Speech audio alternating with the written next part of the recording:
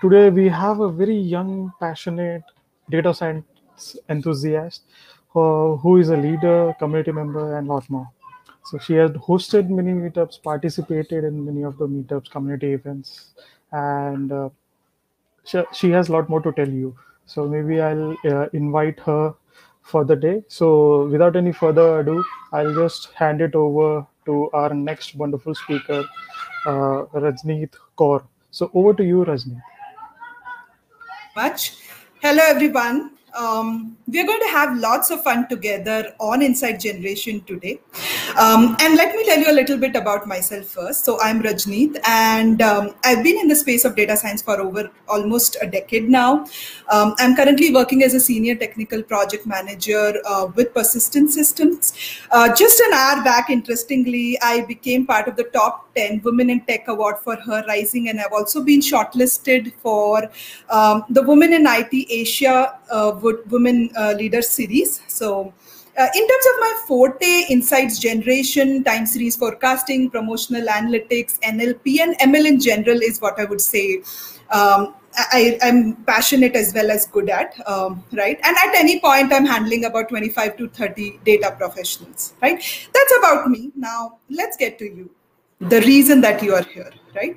So this session is going to be for you, regardless of whether you are a student, whether you are an existing data analytics professional, you may be a business professional like a marketing manager or operations manager trying to take better decisions through analytics, or finally, you may be an existing analytics leader. I promise we have lots of interesting findings and takeaways for each one of you. Now, one thing that I keep telling the 100 plus people who've ever reported into me, I'm going to be sharing that very soon. But what we're going to start with is what is an insight, the process of it, and then we're going to apply that through case studies, right? So this is what I've told everyone who has ever reported into me, that data science is as much an art as a science, right? And what I want to do, hopefully today, is break some of that art to scientific chunks that you can take away with yourself and implement right from tomorrow.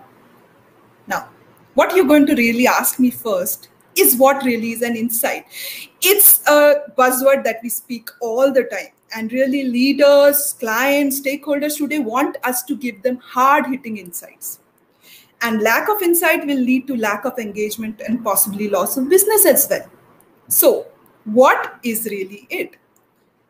Let's start with what it is not. And I'll let you enjoy this little comic where you'll see big words like, actionable analytics, in-memory computing. So the first thing I want to tell you is insights are not data, they're not technology, nothing to just to do with business and any jargon surrounding the same. Insights are not even observation, right? The way I like to remember what an insight is through this stakeholder telling me that I'm trying to make a decision. Stop confusing me with facts. And if there is just one thing that you take away from this session today, I would like to tell you is remember an insight is something that enables better decision. It may be a composite of many different findings. It may be a hidden pattern, but end of the day, this has to be sticking around in your mind. We are going to delve a lot more deeper into the generation process, but generally what you would get is a vague problem statement like, how am I performing? Right? And you have to break that business objective or primary objective into secondary objectives or analytical objectives that can be answered through data. For example, how am I performing can be broken down into, is my market share consistent or rising? What's my year-over-year change? Hopefully that's a positive number. What's my attainment percentage? Which means that if my target was 100 units, how many did I actually sell? Let's say if I did 90, my attainment would be 90%. If I did 120, my attainment would be 120%, right? So if all of these positive numbers are there, then you've definitely performed well. But we're going to get into much more depth here. Next, I would like to say one tip that I would like to give from a storytelling perspective is that cater to different types of learning styles. You'll see in your environment that there are people who learn better, who look at a graph and they understand in a jiffy what's going on. Another person may be a numbers person. And a third person may like you to give a crisp English line, right? So used mix of tables and graphs and commentaries to do your storytelling of an insight. Now, this is what I would like to ask you. Would you like to have a checklist? I think very few things in life are comparable to the pleasure of knocking off things off your list, right? And very often we get confused between what a finding or observation is and what an insight is. So my guess is that you do want to see it, so let me take you through it. An insight is something that is big, useful, and surprising. Okay, so we are really talking, first of all, about a large number, a large impact. Second thing is something should be doable about it. It has to be actionable. Finally, it has to be something that's new knowledge and not very obvious, right? Let's take a couple of examples. Apex region-wise share increased by 1.3%. Now, is 1.3% a big number? In this context, probably not.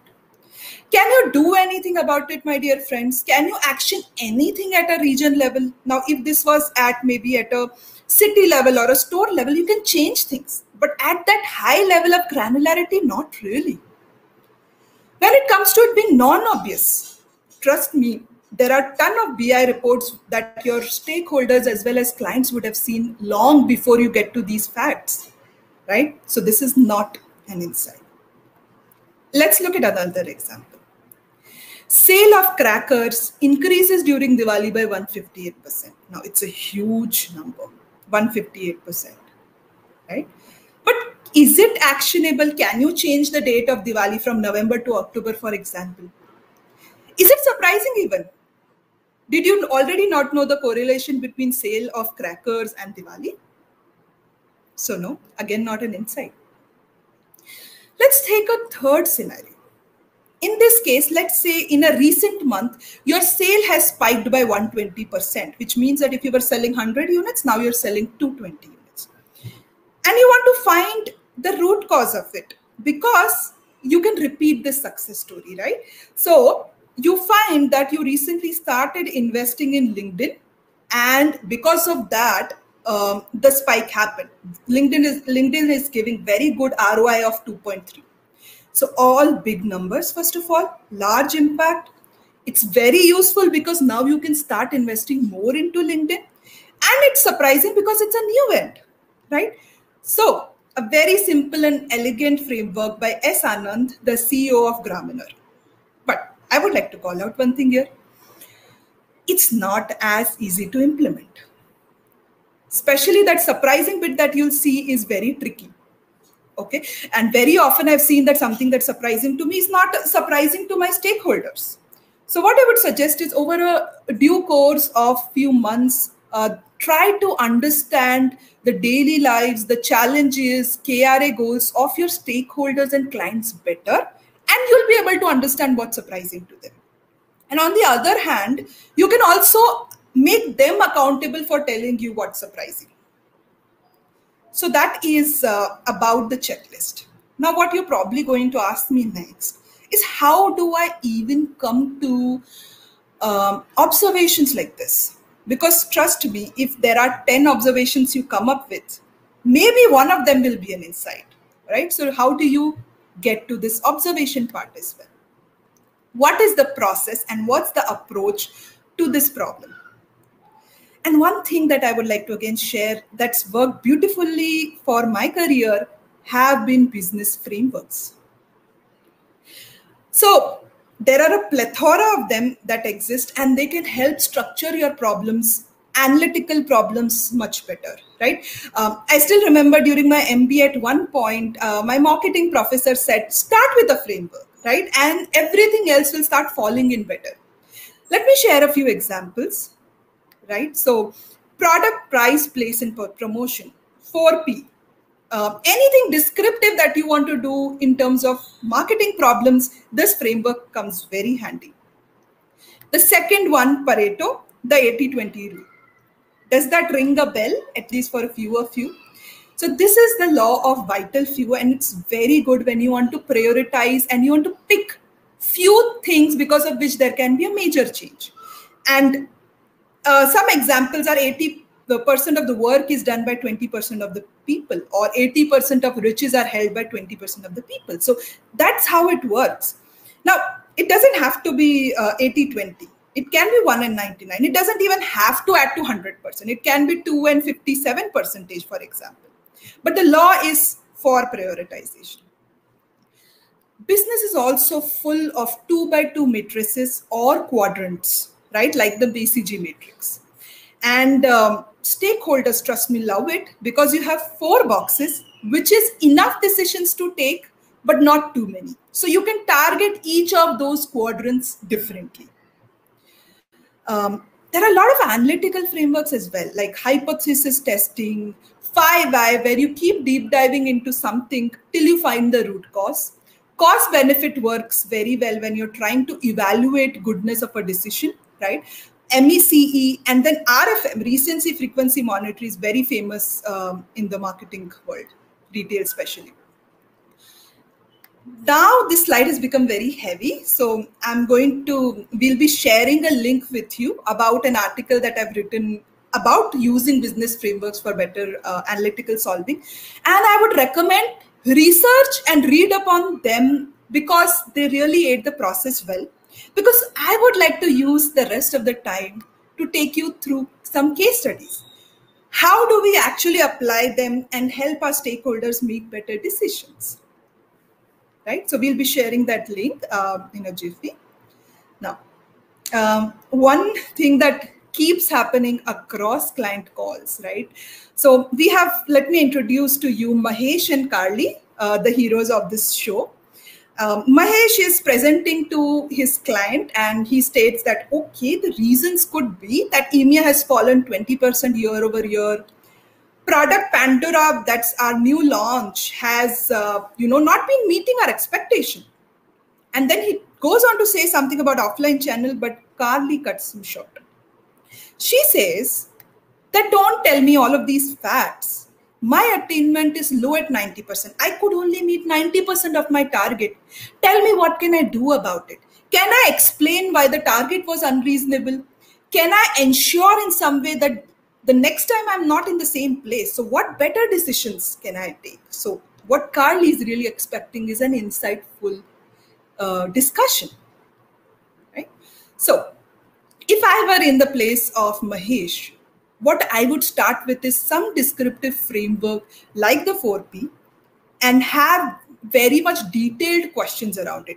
And everything that I'm going to show you henceforth, guys, I have implemented at some point, so they're totally doable, right? So for example, if it is product, the kind of questions we could ask is, has the product mix changed? Let's say I was selling A and B as products. Maybe I was selling them equally earlier, but now A has started selling more. Or maybe there were some new launches, whether my own or a competitor launch. Another thing that could happen could be changes in pricing. So the first thing we could try is take the trend of price and plot it in a simple chart and see how the average is trending. There could be discounts as well. Maybe earlier we were having discounts, now we are not, or vice versa. That could be leading to low attainment. When it comes to the place aspect, there could be something interesting at geography level, whether at region, country, city, or store level. Maybe my online versus offline channel mix has changed. Maybe I'm investing more in one of the channels than I should. Right? When it comes to the online channels, one thing that could be happening is that between email and search and social media like Facebook and LinkedIn, some changes might be happening, right? Or maybe I'm investing lesser in some of them. Talking about investment, the fourth P would be promotion. So first thing we should check is whatever promotional budget I had last year, do I have at least the same budget this year? Because if I'm having lesser budget, then I may not be able to easily meet my targets, right?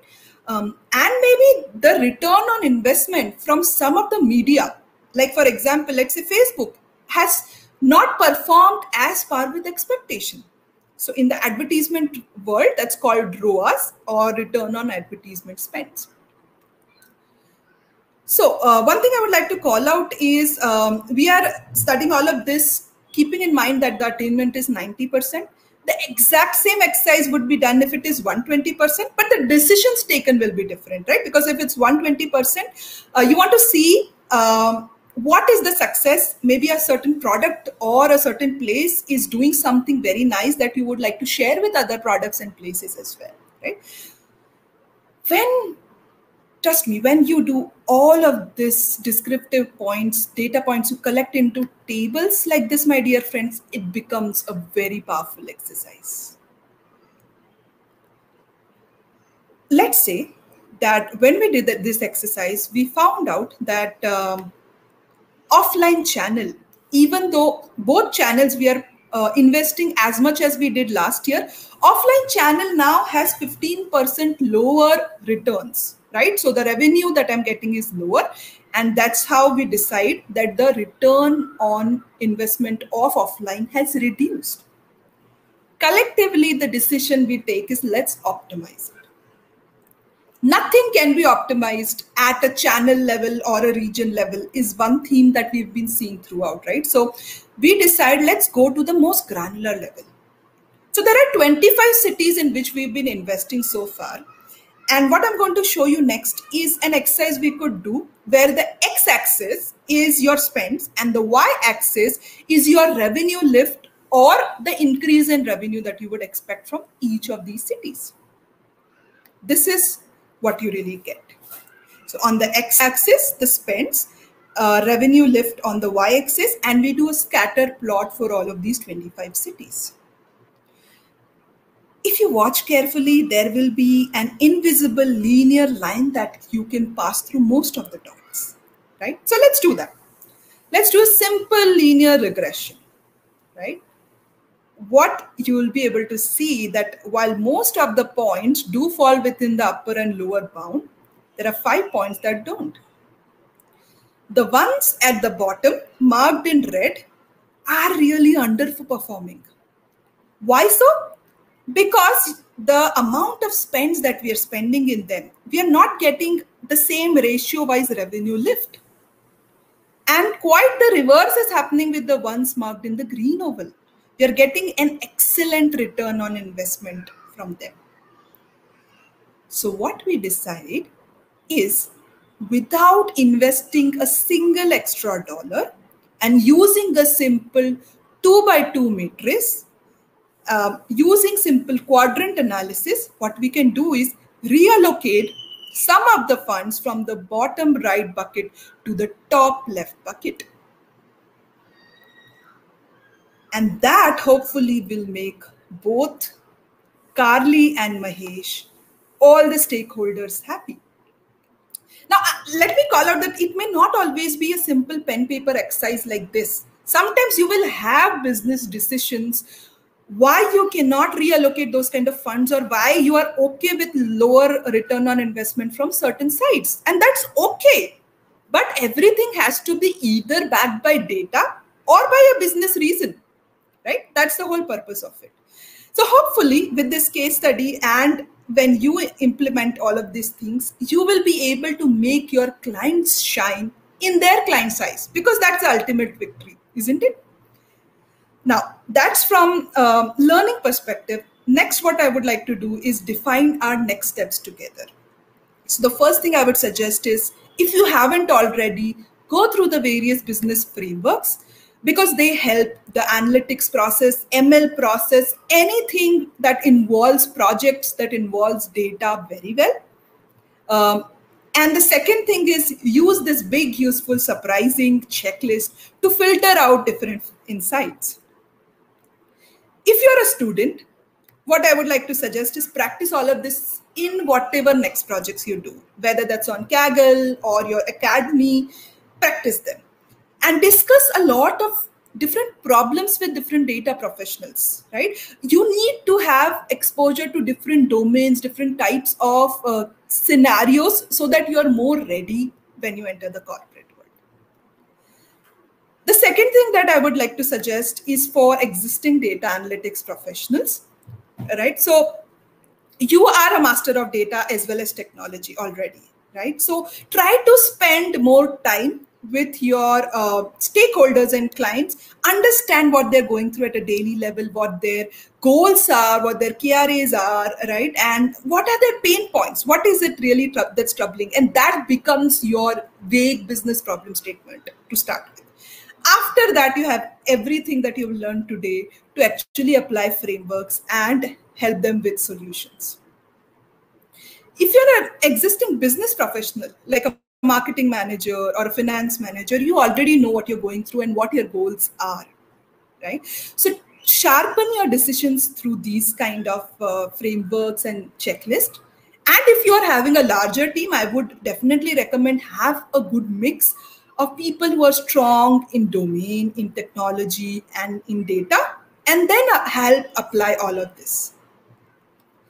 Finally, if you're an analytics leader, of course, share all of this with your team, but also pick your change agents, your early adopters carefully. Give them as this your as a pet project, so that they can create the revolution that you want in terms of problem solving. That is all from my end in terms of the session, and I'm thanks for being a wonderful audience. I'm happy to take question answers.